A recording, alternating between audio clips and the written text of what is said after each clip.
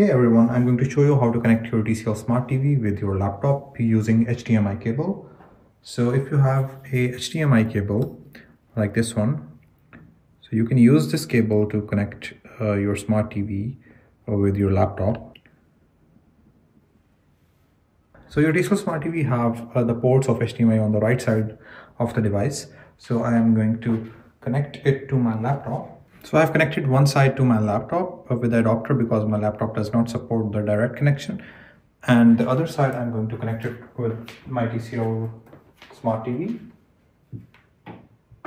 So as you can see, I have connected the device with my laptop. And now on the remote, I'm going to select this option right here. After that, it is going to show me.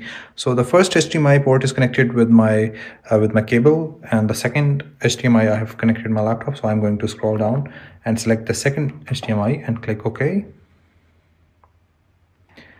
And there my laptop screen is now showing up on the TCL Smart TV.